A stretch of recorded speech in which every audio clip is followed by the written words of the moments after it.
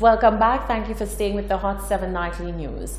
The outgoing Venezuelan ambassador says there are no hard feelings towards Prime Minister Alan Chastney over his March visit with the U.S. President Donald Trump. Meanwhile, she says there is still no change surrounding the civil unrest in her home country. Rochelle Gonzalez tells us more. When St. Lucian Prime Minister Alan Chastney paid a visit to the American White House upon invitation by President Donald Trump, this sparked widespread criticism across the region. One of the concerns raised by the visit was the fact that St. Lucia is an ally nation to Venezuela, yet the PM was visiting the U.S., a nation whose government placed multiple sanctions against the Latin American nation and announced that they don't regard the sitting president, Nicolas Maduro, as the nation's legitimate leader. On Tuesday, outgoing Venezuelan ambassador Leif Escalona was asked whether she had any issues with the PM's U.S. visit, to which she responded with a quick no. Every country is free to take different meetings with the president that they decided to do, and for us is the sovereignty of each country. We have to respect that. But just we ask for respect from every country, for all countries in this region. Meanwhile, Escalona said the situation in her homeland of Venezuela is no different and that there is still unrest. She said, on the other hand, peace is a major priority despite pressures from the United States. Always we are trying to explain to the world the different attacks that we are receiving directly from the United States, but we're still working to guarantee the peace in our people, to guarantee the peace in our country, and the government now is more stable. It's stable right now, and we will continue with our work. The ambassador said support from the Caribbean is still needed and highly important to her country. Reporting for Hot 7 News, I am Rochelle Gonzalez. Archbishop Robert Rivas says the leaders should be held to high standards. The religious leader's words come following the controversy surrounding Dr. Imelda Raymond. When questioned about the standard of the island's parliamentarians, this is what he had to say. Every leader should be held to a very high standard in whatever level of society we operate, whether we are teachers, whether we are priests, bishops, or at the religious level, ecclesial level, or at the level of politics or government or civil leaders. Everybody has to have a standard, and the highest standard is always the ideal to aim at.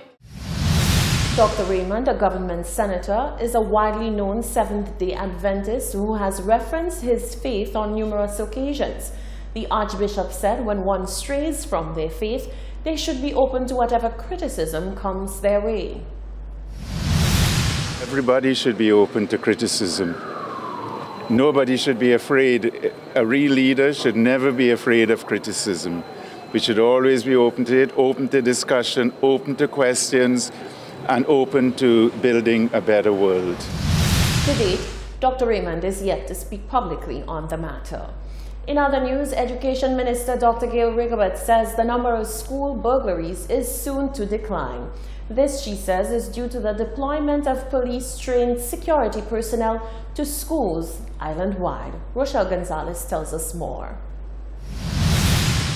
Coming on the heels of a daring break-in at the Grosley Secondary School on Sunday, the island's Education Minister Dr. Gail Rigobert has revealed that the government is about to embark on an initiative which will ensure the decline of such incidents. Dr. Rigobert said Cabinet has tabled for discussion, consideration and implementation a program that will address security issues in schools. You will notice that a few weeks ago, the first cohort of watchmen who were trained by the Royal St. Lucia Police Force were outfitted with their batons and uniforms, and a second cohort will be trained, but there are also other measures to be considered and implemented, such as electronic security systems, etc. Dr. Rigobert says she is fully confident that the moves being made towards better school security will play a major role in reducing the number of school break-ins. Yes, we train our watchmen, but we also ensure that we do have electronic systems as well.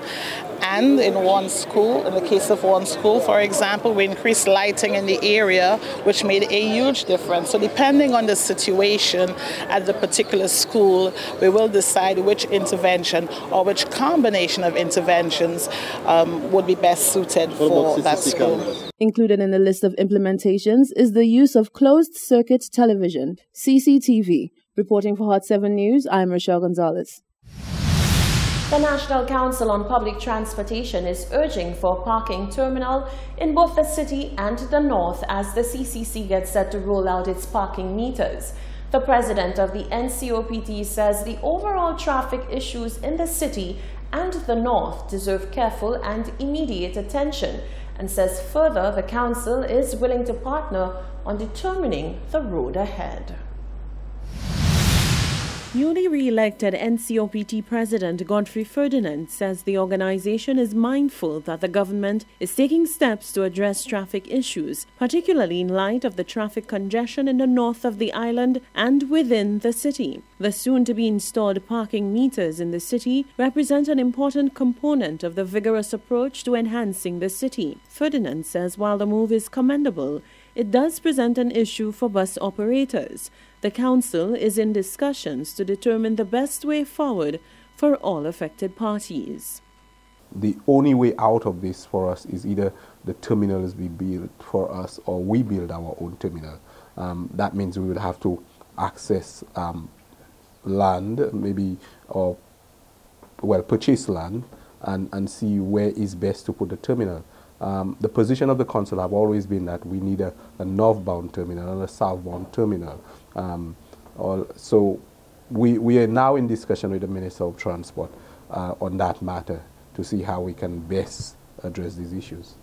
As it relates to the traffic in the north and the current traffic pilot project that Grosley bus drivers are railing against, Ferdinand says the rollout was not ideal, but the much-needed dialogue has been initiated. Obviously, there was something wrong in terms of the consultation, in that before the sign was placed, there was supposed to be consultation, but that didn't happen. So now that they've put the sign, there was the admission that, of course, there should have been consultation before, and that also that the sign is there for a pilot project. Basically, it's Grocery and Morshe that's been affected, and any other plate that goes up north and want to use the back road would have been affected in that area. We are hoping that the survey or the pilot project would end soon, but we're also hoping that there will be further consultation on that matter. The NCOPT president says there are a myriad of issues facing bus operators and owners. The bus fare review is set to be undertaken and negotiations are ongoing with the Minister for Transport on the grievances of NCOPT members. Ferdinand says the council is working to advance the cause of bus operators and urges them to take up their issues at appropriate forums and to move away from personal attacks and the airing of personal grievances in the media. This is the Hot 790 News. When we come back, Senator Fortuna Belrose says she's not quite ready to talk jazz just yet. The former CXC registrar, Dr. Didicus Jules, says it's time for resolve on the CXC SBA controversy. These stories and more when we return.